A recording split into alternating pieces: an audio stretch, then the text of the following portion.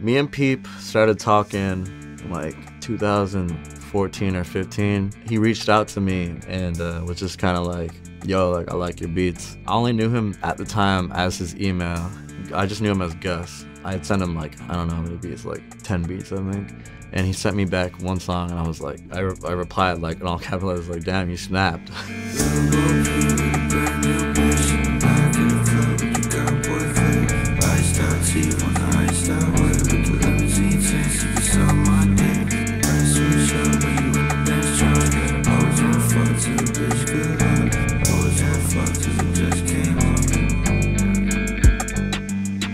Me and Peep became real close. Like, I considered him he was my best friend. It was destiny, you know, like I really felt like it was meant to like just all come together like that. Like from us talking on email to meeting in person and then to just being like borderline like homeless together. Like it was just real rough for us.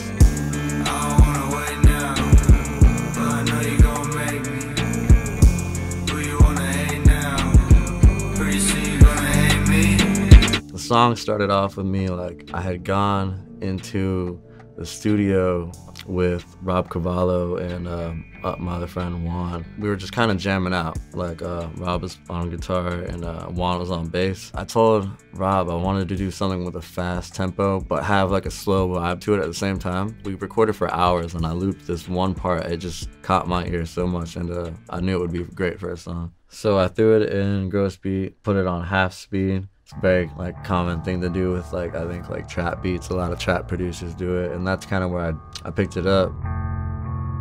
So it's like real slow and dark and eerie kind of, you know, but that changes a little bit, you know, once that gross beat's taken off of it. It's just,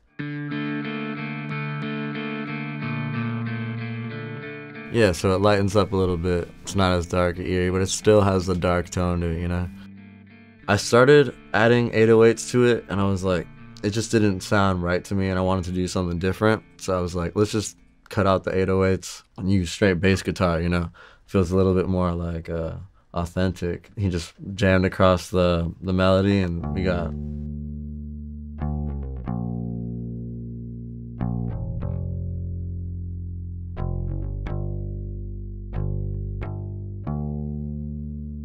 I started off with some drums that were kind of just bouncy, so it was like.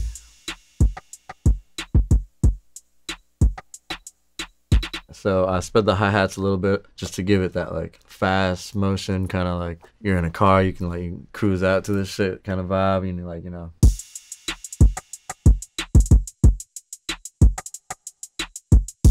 I like to keep it simple, like it's just kind of like that vibe where it's like really like simple melody, but has like a dark tone to it, just bouncy drums. And then as the song goes on, just like change the progression of the drums a little bit. I take out the hi-hats, you know, to kind of give some like space for the vocals.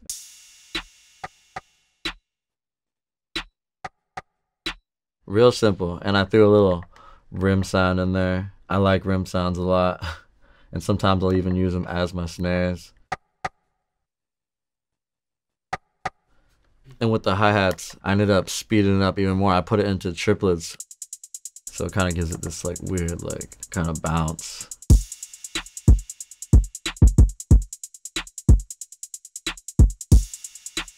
And I bring the verse in right here, and I just filtered out the main guitar and then just had the bass guitar playing. It gives like this like open space for the vocals to like really stand out.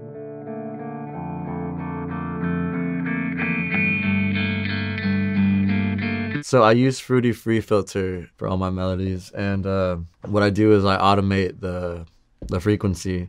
I basically have it rise. You can kind of see it.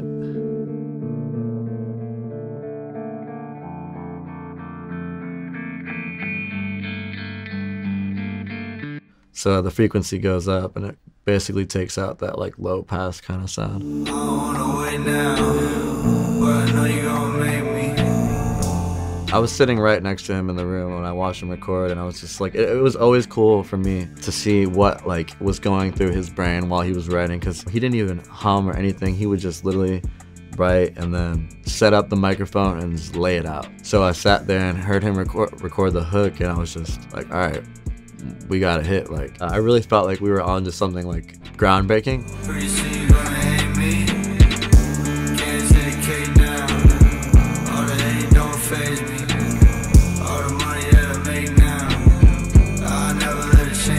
You got to like step inside of like his brain kind of, and him as a person, he was just like one of the greatest people, an amazing soul. And he had like, you know, just like everyone does, we all have our problems. He really like was big on like making people feel comfortable in their own skin.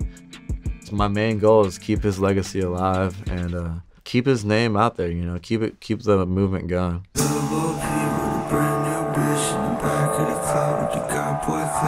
Iced out teeth on the iced out with the limousine chains, she be on my dick.